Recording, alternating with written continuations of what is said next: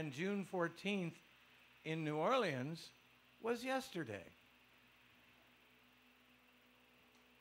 Or anywhere in the Western Hemisphere, actually. So this weekend, we got to celebrate Srila Prabhupada's appearance many times. And it's wonderful.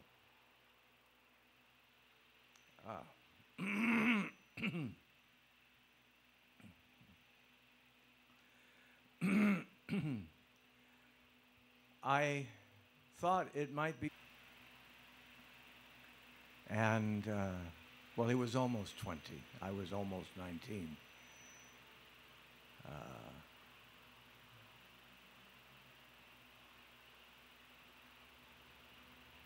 In Hawaii, somebody had the brilliant idea that we should celebrate various, well, at least the first idea was let's celebrate the New Year in Diamond Head Crater.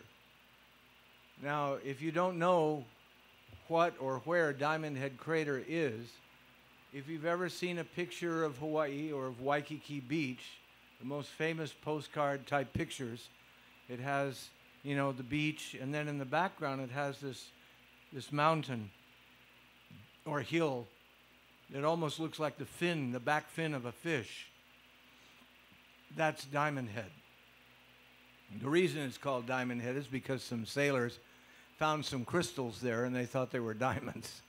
They weren't.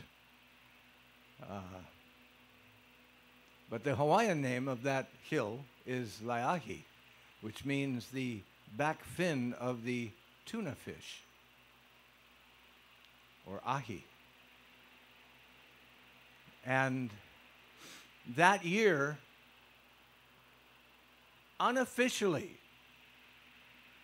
they had to get some kind of permits for it, I think, but there was no official, like there was no big sponsorship behind it or anything. They just decided that a bunch of people were going to go into Diamond Head Crater and celebrate January 1st, the New Year's Day. And if this was the flat area of Diamond Head inside, in order to go into the crater, you had to go through a tunnel that went through the side of the crater into the crater, and then once you got in, there was a large flat area. On one side were a bunch of military buildings, low-rise military buildings, but the rest of the whole crater was just this big field. And when my girlfriend and I, at the time, decided that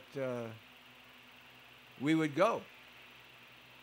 We didn't know if anybody would be there. We didn't know what was going to happen there. But we thought we'd go. You walk through the tunnel. It's about maybe 60 feet, maybe 20 yards, 20 meters through the tunnel. And you come out on the other side, and you're met by a wall of smoke. Marijuana smoke. And so you walk through all the haze, and then if you would walk through like over there, and you come out, and there was a local band playing over there. Over here were all kinds of shops selling beads and hippie stuff and mirrors and this and that and knickknacks. And then over here was another band playing. And over here, just as you came in, was a large tent where you would come in and register. You have to sign in and register that you were there and everything. And they gave you a schedule of events for the day. But then Lori and I, my girlfriend and I, were walking, and we walked down this way so that we could kind of look across and see the band and see the vendors, and some people were selling food and so on and so forth. And so we were walking across this way, looking that way towards what was going on. And somewhere in the middle, there was a tent. Now this tent was about as big as from the edge of the door to the edge of the temple and then back. And outside of the tent was a little piece of furniture, and there were a whole bunch of pamphlets stacked up on that piece of furniture. And I went over and I grabbed the pamphlet and I looked at it. It was called Simple Meditations by Sai, S-A-I. I looked at it. I looked through it a little bit. I thought, this is interesting. This is really cool. I've heard about meditation. By that time, of course, Maharishi had spread the idea of silent meditation, and I heard a voice inside the tent saying, you know, just take one and come on in. And Lori didn't want to go. She's like, I don't want to go in there. I don't have any interest in that. And so I said, well, why don't you go and check out the bands and check out the stuff, and I'll go in and I'll meet you later. So I went into the tent. If you go in like this way into the tent, I sat. I was one of the first, I don't know, 3 or 4 people in the tent, and Prabhupada was sitting back there on a shelf in lotus posture, and so I sat rather close, a couple meters from him. And some other people came in, and some other people came in, and pretty soon there was 20 or so people in the tent. In the meantime, Prabhupada is just sitting there in lotus posture and, you know, saying nothing. But the very wonderful, interesting thing was that he glowed. He glowed. Now, there is a scientific reason for this, because the tent was facing in such a way that as the sun rose over the mountain, it struck the back of the tent. And so the back of the tent was very bright, and Prabhupada was right there in the middle of it, and it just looked like he was glowing. It was a wonderful, wonderful sight. And I couldn't help thinking that, my goodness, it looks like he's glowing. And then he said, you've each gotten the book Simple Meditations? Yes, okay. You may have it. It's free. You don't have to pay anything for it. And he said, meditation is a way to find real happiness. It is a way to discover your real purpose. And he said, and the first basic thing that you need to understand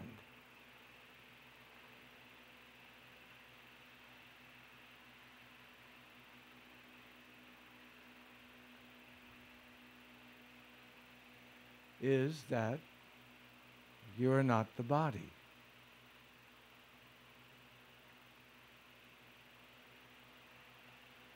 And I'm like, what?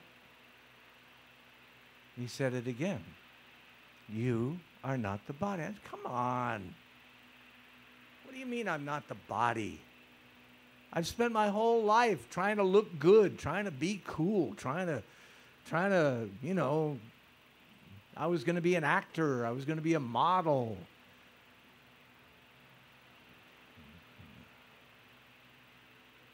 And I'm like, how is that even possible? I mean, this whole idea was just out of left field, just so new to me. I had never heard anything like it before. And I went to a religious school. They didn't teach that. And he said, just as an example, if you were to someone were to cut off your hand, and your hand was over there, and the rest of you is over here, where are you? Are you there with your hand? Or are you here? Which part of you is you? Or what if somebody just fell dead right here in front of us, here in this tent? And you check and you say, well, no, he's dead, he's gone. And I say, no, he's not gone, he's right here. Look, there's his feet, there's his head, there's his eyes, there's his hands, there's his tummy, there's his butt. He's all there. Yeah, but no, he's gone. He's gone. He is no longer in that body. The body dies, but you are the eternal spirit within the body.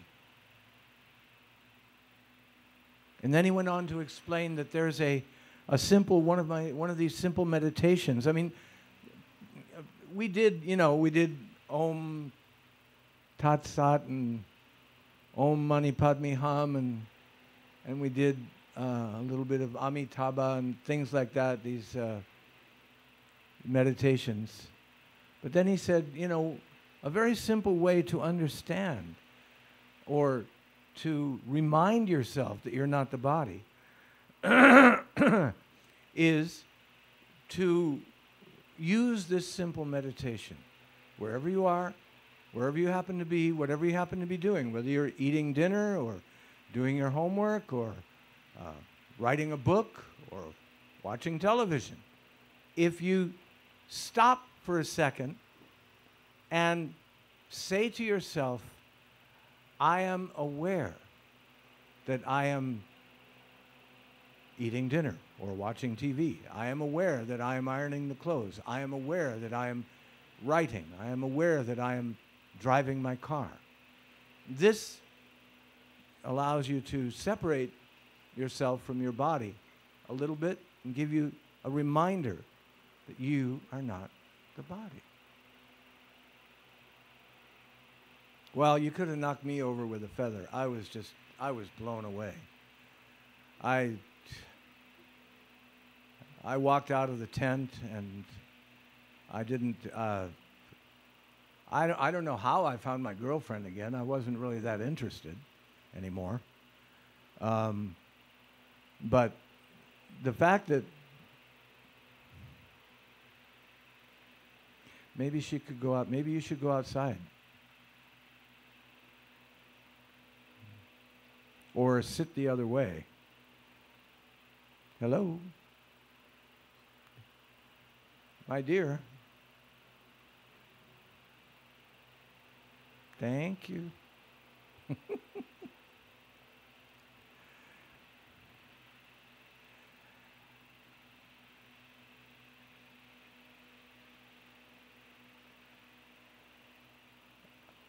I was totally screwed up at that time. I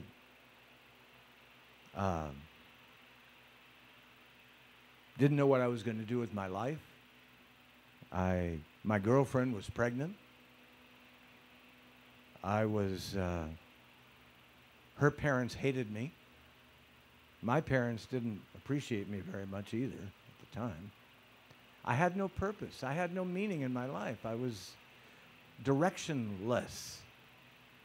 And all the things that I had tried to give me meaning, I looked into, gosh, I looked into a number of religions, Catholicism, Baha'i, Buddhism, so many different religions that I'd looked into, and none of them seemed to really answer the questions that I had or give me a feeling of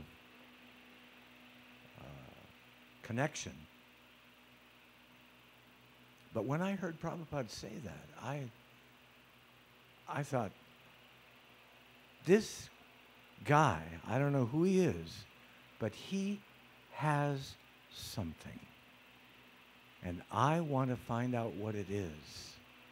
And I would like to have it. Whatever he's got, I want it. That was the first time I met Srila Prabhupada. A couple months later,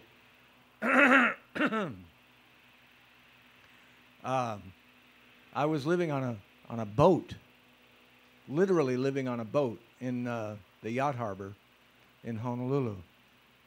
And it was kind of a weird place to live, but our whole family lived on this 21-foot boat, or 30-foot boat. Anyway, it was a boat. And somehow or other, all four of us squeezed into that little boat that we lived on. But there were some young people my age around the yacht harbor that also lived on boats. And one day we decided, they were into dirt bike racing, you know, going around and jumping up the things and going down, and they were really into that.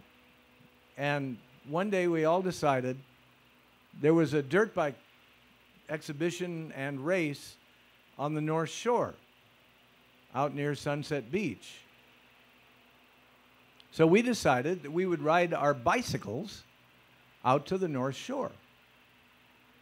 Now, I don't know if any of you have ever been to Oahu or not, but a bicycle ride between the Honolulu Harbor and the North Shore is a little bit like going from here to Bicol on your bike. Wow. It's a long ways.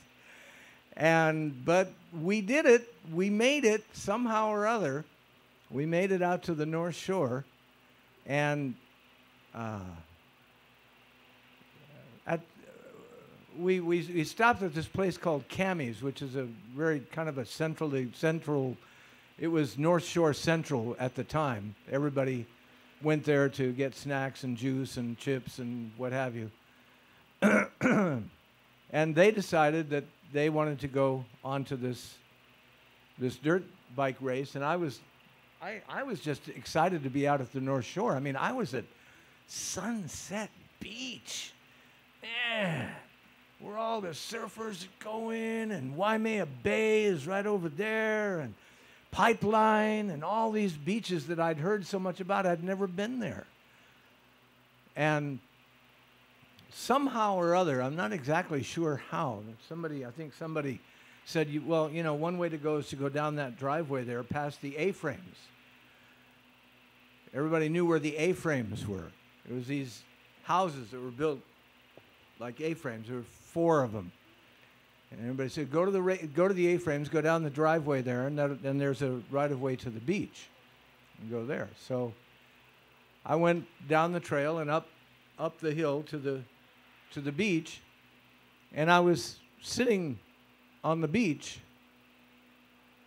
looking out at, it was the summertime, so there wasn't much happening wave-wise. But I found out later it was a place called Rocky Point. And on my way past the A-frames, you go past the A-frames on the path, they're on your right, and then you go past a little garden or field or whatever, and then there's a Quonset hut that is up on the beach. And the Quonset hut is built in such a way that it goes across this way, and then it goes down because the ground goes down. And so there's a basement part, and then there's the regular upper part of the Quonset hut. If you don't know what a Quonset hut is, it's a round building, kind of looks like that. It's got metal. The Army built 1 million of them back during World War II. They probably built a bunch of them here too. But anyway, I was sitting on the beach, and I looked off in the distance, and there's these 2 dogs coming towards me. Big dogs, and they were white. They were snow white, beautiful dogs. I have no idea what kind of dogs they were. They weren't German Shepherds, and they were just these beautiful white dogs. And they came up to me, and shortly thereafter, this girl that was, I guess, you know, they were her dogs, came up to me, and she looked at me and said, "Oh, hi, Gray. How you doing?" I'm like, I look at her, oh my gosh, it's my high school classmate, Kathy Hoshijo. And I'm like, wow, so what are you up to? And she's like, well, you know, a lot of people are into kind of like a higher consciousness, kind of like meditation and things. Like, yeah, I've heard of that. That's really cool. And she said, well, I got married and I have a baby, but I live right over there in the Quonset hut at Arma Hut. You ask people on the North Shore, where's the Quonset hut? They don't know what you're talking about. But you ask, where's Arma Hut? And everybody knows where it is. And the reason it's called Arma Hut is because the way it's built on the North Shore there, it kind of looks like an armadillo sitting there. So she says, I have a good friend named Sai. He's coming, he'll be speaking tonight at the Quonset hut. Why don't you come by? And so an hour or so later, I came by and knocked on the basement apartment door, and I walk in.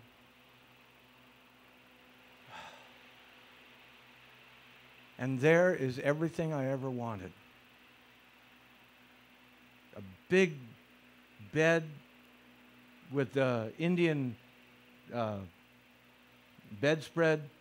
On the bed is this beautiful baby boy lying asleep on his back. And then all like kind of decorated like this, you know, all these wonderful decor. And then her husband, Shananda, is sitting over in a chair in meditating. And then over here, there's like a sink, and then there's a curtain, like around, as if it would go around between the door and the window there, which I found out later was a bathroom. And Kathy was in there, and she said, "Hi, Grace, sit down, and you know, we'll go upstairs in a minute." And so we sat down, and Shananda, you know, said, well, why don't we do some meditation? And so we sat there oming for a few minutes, a little while. And then Kathy came out, and we went upstairs. And we're sitting upstairs, and later I found out the way that the Quonset hut was set up was that you walk in the door, and there was a bar on one side all the way down, and then a big area, flat area with hardly any furniture or anything. And then then there was a little hallway, and on the left was a bathroom and a shower, and on the right was a little bedroom. And Prabhupada was in the bedroom. I didn't know it at the time, but he lived there. And he came out, and he began to lead us in various kinds of meditation and talk about impersonalist philosophy, the philosophy of that everything is one, everything is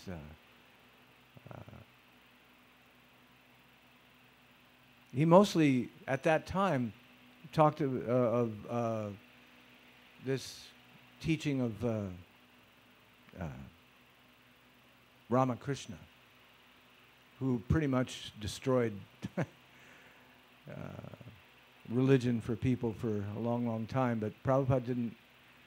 His awareness at the time was the Brahmajyoti, and that was his enlightenment, was Brahmajyoti. And people that are enlightened in the Brahmajyoti are enlightened. They are truly enlightened. It is a step of enlightenment. And so he would talk about that. And I was very attracted. And Kalyani shared her apple with me, or Kathy shared her apple with me. And then Shananda after it was over, Shananda put a blanket on the grass outside the hut and told me I could sleep there.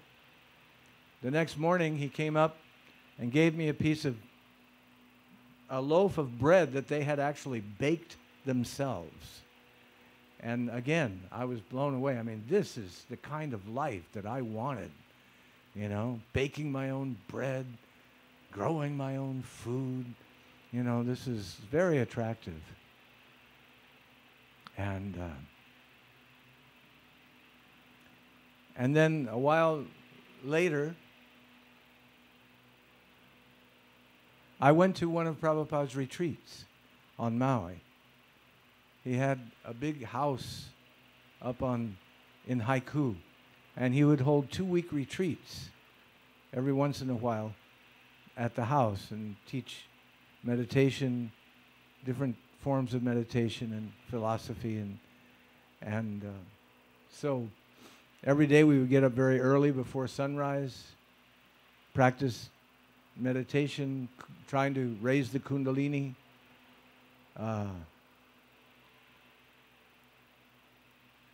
And during the day, after the morning meditation, we would go out and help in the garden, weed the garden, or get rid of the worms or the insects. It was all organic. So if you wanted to get rid of a worm, Prabhupada said, you need to kill the worms. You need to kill them. If you don't feel good about killing a worm, just give them to me. I'll take care of it. And I mean, I was like, gosh, kill something? Of course, I didn't have any problem with eating chickens, but at that time. But I was getting more and more into this healthy philosophy, vegetarian philosophy, and so forth. And so the idea of killing one of these worms that was eating the plants was, I felt a little queasy about it. And Prabhupada came over to me one time in the garden and said, "Here, just give them to me." So I gave this, it was like this long and about this big around. And I gave it to Prabhupada, and he squished its head, just like that. He said, "You have to do it fast. No pain, very quickly."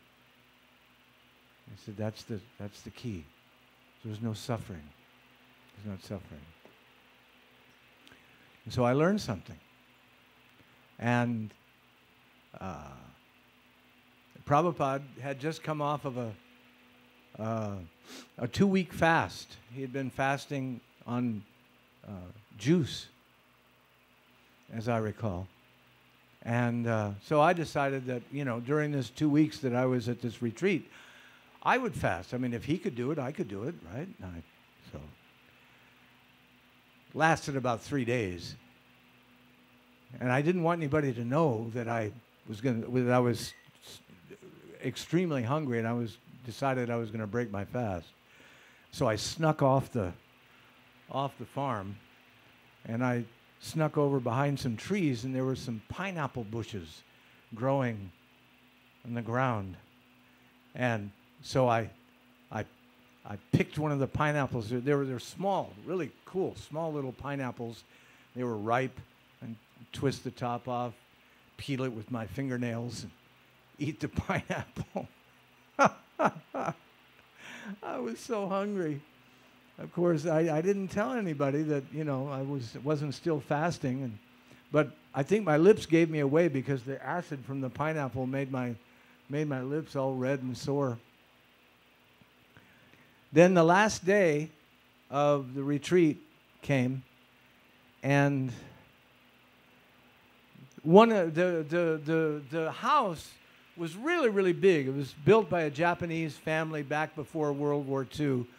And in one, there was a building that was dedicated to the furo. Do you know what a furo is? A furo is a Japanese bathtub. It's a great big iron tub. And there was, I mean, it's big. And so one building was dedicated to the furo, and that was the bathing room. And then up the stairs, there was a porch. Prabhupada used to sit on the railing of the porch. It was a big wooden railing about this wide. And then you go through the front door, and there was a big living room where some meditation and philosophy classes were given. And then through the next door, there was a meditation room where it was kept dark with candles and everything. Then there was a kitchen. And then there was a back room where Prabhupada slept. And then there was another room, kind of an ante-room, a little office or something on the side. So he and his assistant, a guy named Chris, they put us into this little office room. And we're all sitting there. I mean, I met so many people there. Sudama Vipra was there. Sudama stood out, not because he was so advanced, but because he was so pissed off at everybody and everything and life. And, you know, I mean, he didn't have a good word to say about anything or anybody. And he was like, brr, brr, you know, always, you know, and I remember thinking, well, he's not going to last long. Turns out I was the one that didn't last long. And he gave all of his anger and all of his life to Srila Prabhupada not long after that. It's amazing. I met Kuvera there. I met Brahmana Tirtha. So many people that I came to know later.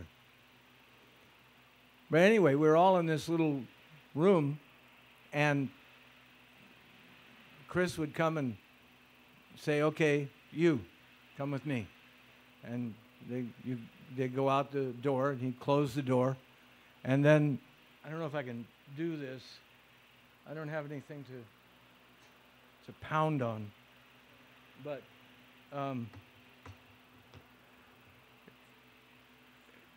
after the door closed, there was silence for a while. And this is like 6 o'clock in the morning or so. And then you'd hear boom, boom, boom, boom, boom, boom, boom, boom, boom. Boom, boom, boom, boom, boom, boom, boom, boom, boom. Boom, boom, boom, boom, boom, boom, boom, boom, boom. Boom, boom, boom, boom, boom, boom, boom, boom, boom. And then silence for a while. Then Chris would come to the door, open the door, and say, okay, you, come. And everybody's in there like, what's going on? What's happening? And so then you'd hear the same thing. Boom, boom, boom, boom, boom, boom, boom, boom, boom. Boom, boom, boom, boom, boom, boom, boom, boom. Boom, boom, boom, boom, boom. Boom, boom, boom, boom, boom. Boom, boom, boom, boom, boom, boom, boom, boom, boom, boom. Boom, boom, boom, boom, boom. So finally he came to the door and he pointed at me and he said, okay, you come on. I went out the door, he closed the door. He said, turn around.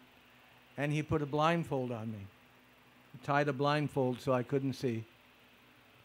And then somebody took my hand, my arm, and led me through the house. Not just walking through the house, but trotting through the house. Boom, boom, boom, boom, boom, boom, boom. Into the living area. Boom, boom, boom, boom, boom, boom. Into the meditation area. Boom, boom, boom, boom. And I'm guessing I'm guessing that's where we were. Boom, boom, boom, boom, boom, boom, boom. Then up the stairs. Boom, boom, boom, boom, boom, boom, boom, boom. Boom, boom, boom, boom, boom, boom, boom, across. Boom, boom, boom, boom, boom, boom, boom, boom, boom, around. Boom, boom, boom, back down the stairs. Boom, boom, boom, boom, boom, boom, boom, boom, boom. Out to the porch. Boom, boom, boom, boom, boom, boom, boom, boom, boom. Then back around the living room, back towards the ante room. Boom, boom, boom, boom, boom, boom. And then walking took me. My arm said, "Okay, just come with me." Boying, come here. And I'm blindfolded still, but I think from the smells that we're in the kitchen somewhere. And so he takes my hand and he says, "Okay." I recognize his voice. This is Srila Prabhupada, it was Sai. And he said, "Okay, make a honey finger."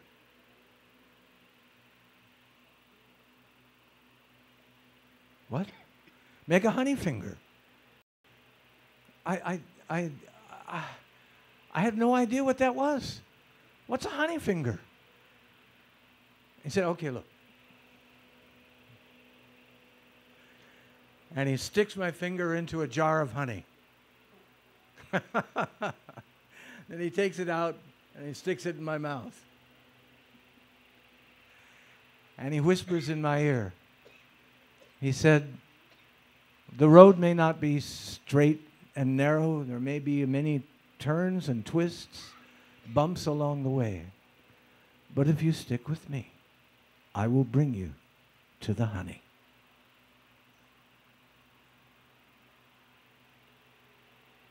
I'll never forget that. Last story. A few months later, I was living with this old lady. She was like the world's first hippie. And she looked like you, actually. And I told her, I'd met this guy named Sai, and that there was this, he taught this meditation, and she's like very skeptical. I've seen these guys before. This is all, just a bunch of, well, at that time, they didn't have New Age nonsense, but that's pretty much what she said it was. Just a bunch of BS. And I said, no. Really, I tell you what, let's go up there. She had a car. Let's go up there, and I'll introduce you to him, and maybe you can learn something. Well, very reluctantly, she finally said, "Okay, well, all right, let's go." So we went up there to the Haiku Meditation Center, is what it was called. And you had to park outside on the road, and then you go down the driveway, and then across a bridge, and then up the driveway to where the house was. And she and I just walked up to the house, uninvited, unannounced. I mean, we could have been shot. But Chris came out and said, yeah, come on up. We're about to have lunch, and Sai is going to speak. And so we went up and sat on the porch. Actually, there was only about 5 of us there, 5 or 6 of us. And Sai was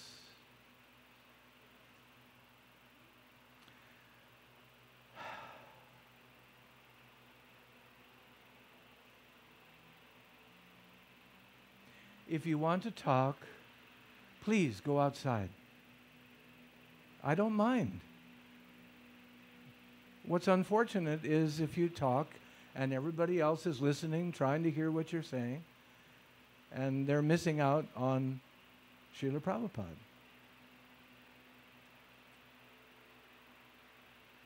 Okay? So please, go outside if you want to talk. If you want to listen, stay. Excuse me. So we all sat down on the front porch. we all had a, I don't know, cracker or a cookie or something and some water. Pineapple juice. Pineapple juice. Because they used to get it free from the company. They had so much of it. The pineapple companies had so much of it. They would get, gallon jugs of pineapple juice. And so we were drinking pineapple juice. And Prabhupada sat there and he says,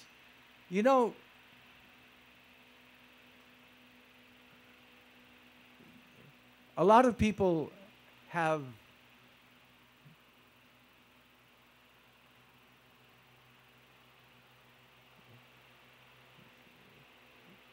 a higher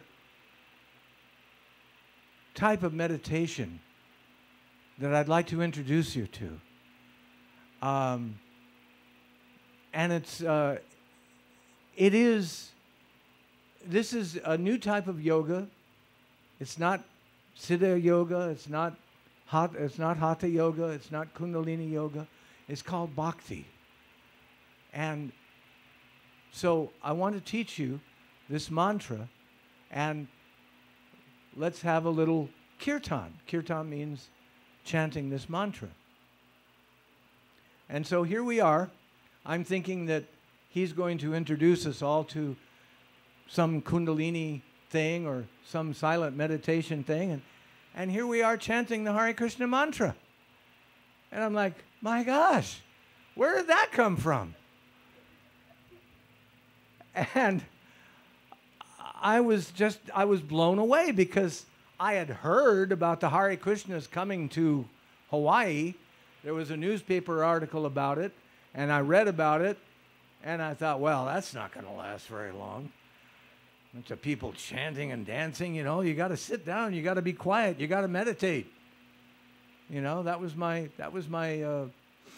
consciousness at the time.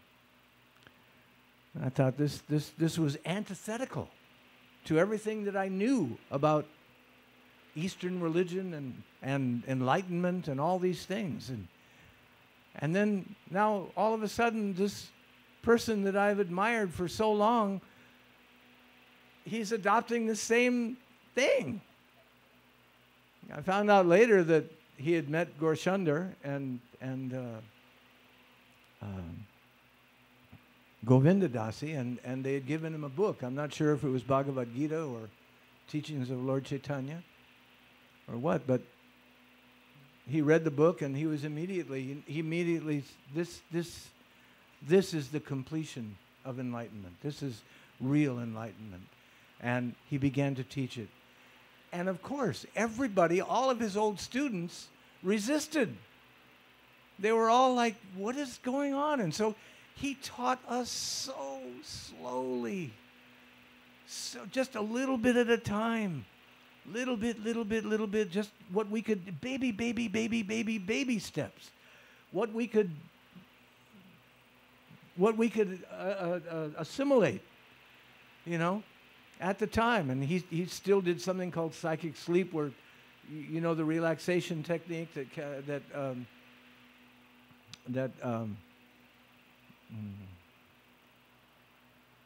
Prabhupada's wife does,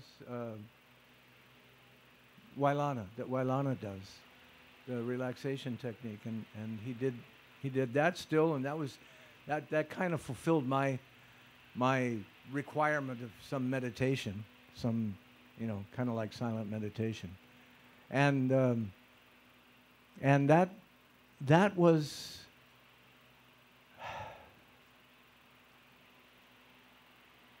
Not long thereafter, I showed up on his doorstep at the Quonset hut and asked him if I could become his disciple.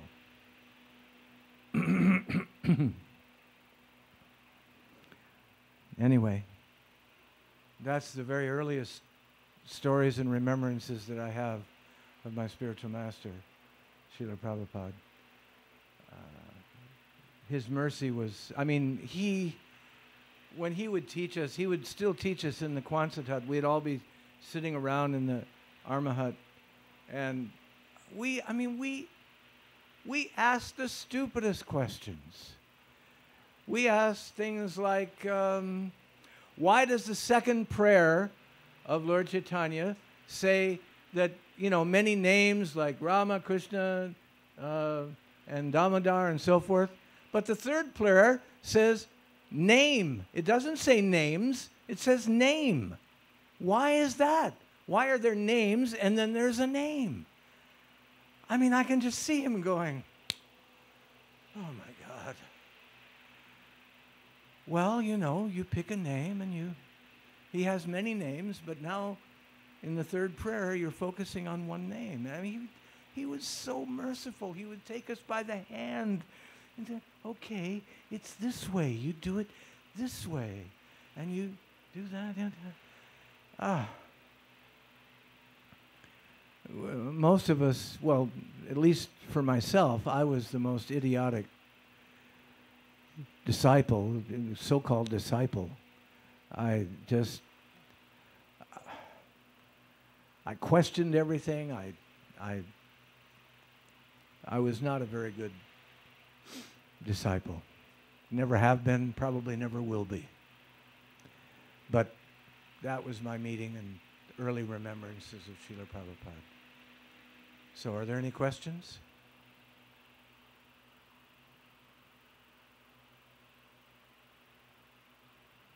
Questions? Anyone?